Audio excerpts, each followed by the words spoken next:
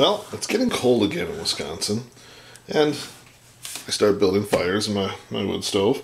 I like to run my Stirling engines on the wood stove. This here is the Beer Bottle 2 engine.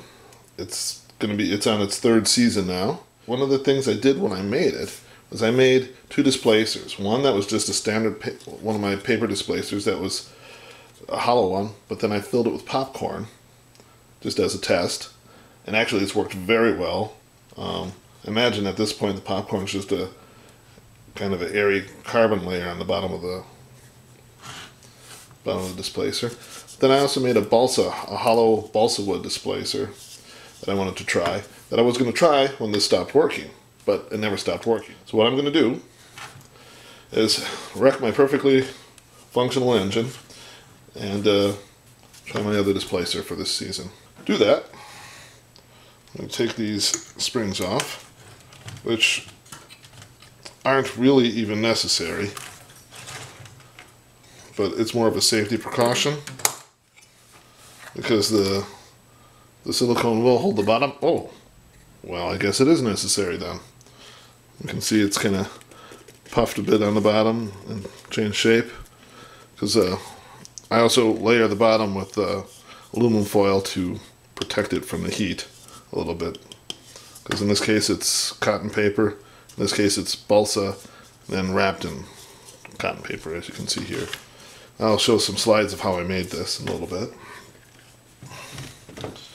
So here I just need to, basically I can just slip down out of its attachment here, and out comes the popcorn filled displacer.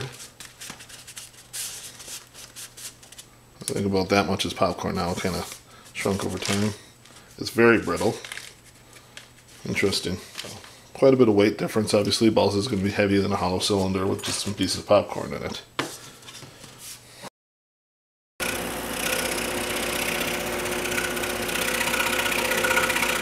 Well, I'm continuing to make my balsa displacer to replace the popcorn one. What I've done is I've cut out several thick pieces of balsa, and I've cut out some chambers to reduce their weight. They'll stack up. I'll kind of alternate the layers to give them a little more strength. The bottoms will be solid pieces. Once again, this is to make it so the balsa or the displacer is actually airtight and structurally sound, so that we can get maybe a little more force out of the engine. I'm going to separate and break up the interior chambers with just some of the cotton paper. We'll just kind of stack it up right like that. Glue it all together. For the gluing, I'm just going to use wood glue. It's not, overly heat tolerant, but balsa is a pretty good insulator, so I don't think it's going to be an issue. The glue itself shouldn't get too hot. Now that's going to come out a hair taller than my plan. So once I have it all glued together, I drill my hole for the music wire, or the displacer shaft. I'll just cut off the bottom to the right height. That should still give me enough layer to give the bottom some structure and strength. Okay, at this point I've sanded it off. My intent is to put a small thin layer of silicone all the way around it, and I'm going to wrap it around with the cotton paper to make it look a little nicer. Bake it up and see how it turns out. Wrap it around here. See if we can't tighten things up. Ran into a small problem. The shaft I had in this cylinder was the wrong size. It was too big. So since I'm gonna take the one off of here and reuse it. So since I'm gonna do that, and because things are in kind of a bad state anyway, we'll just take a look at what's inside here. What happened to that popcorn?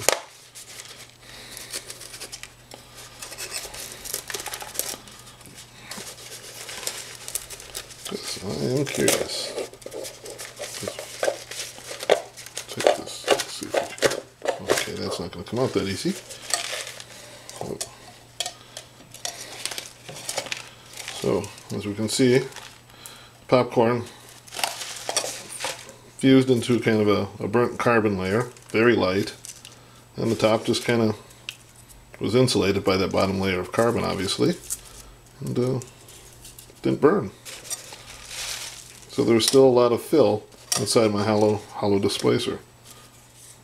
So now I'm going to clean this up. One of the biggest things that you run into problems with the Stirling engines is you get a lot of buildup on the shaft. You get friction there. The other place you get a lot of buildup is in the piston. You got to always, a couple times a year, clean off that piston to keep it running. Where this one ends up being a little more reliably on the running side just because there is no piston. And once again, I didn't think this bellow would last that long either, but it's working fine. So I've got it in there. It seems to be holding all right. Used a little JB quick weld. So I just feed her through. Oh, there it is. And we need to hold it up while we do the silicone portion. I'll just put this in here. I could wait till after. Basically, I'm just going to put a small bead around the side. We don't want too much. Like many things, more is less.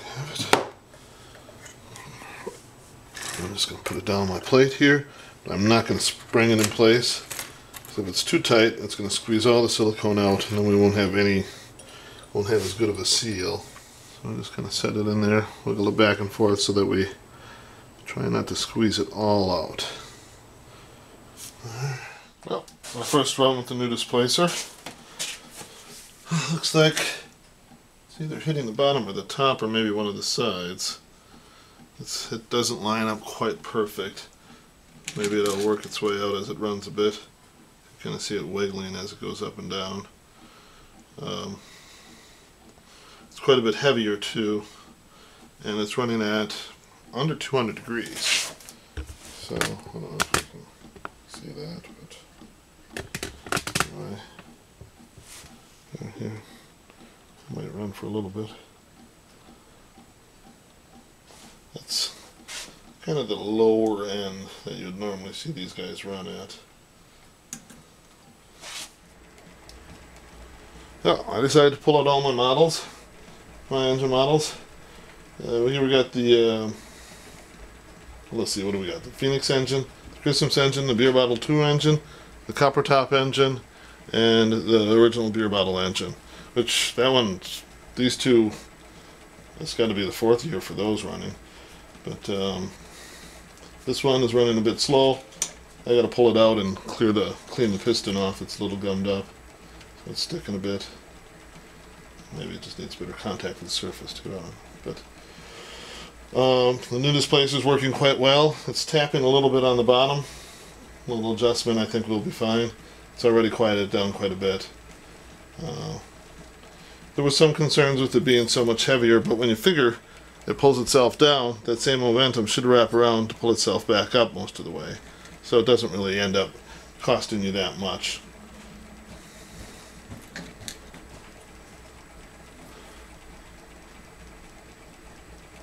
Obviously, typically I only have one engine on here.